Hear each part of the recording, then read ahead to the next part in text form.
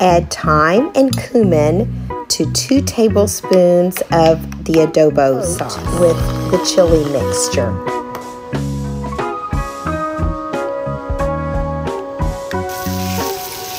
Heat the olive oil in a large skillet over high heat. Add the lamb chops and cook until browned on both sides, about 8 to 10 minutes total.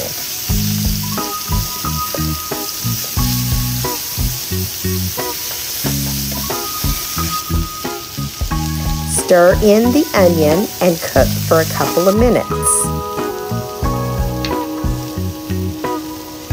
Add the garlic, cilantro, and cinnamon and cook for about 2 minutes more.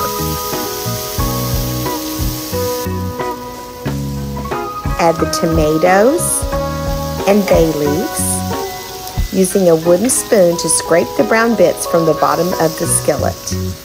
Add wine if desired and let simmer for 20 minutes until the meat is tender and the sauce has thickened. Enjoy!